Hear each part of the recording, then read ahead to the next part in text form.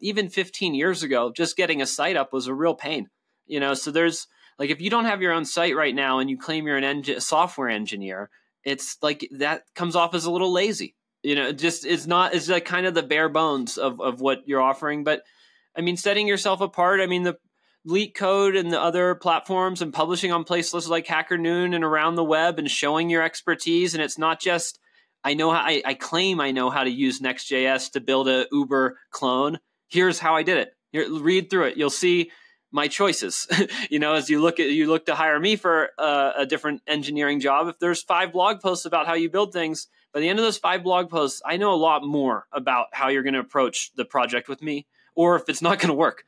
So that there's some giving away more about how you think. It can be scary. And you can say, hey, I look back and now I would build that app way differently because I know so much more. And I'm embarrassed that I even said how I built the app back then, but that doesn't matter. Like documenting the process, people understand you'll grow up in time. And so really my advice is document more.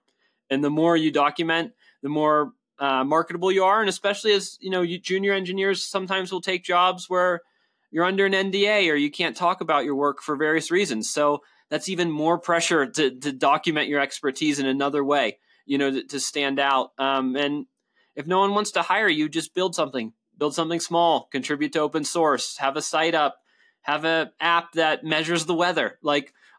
So what if there's a million other weather apps out there? That one's yours and people can click on it and see how you build.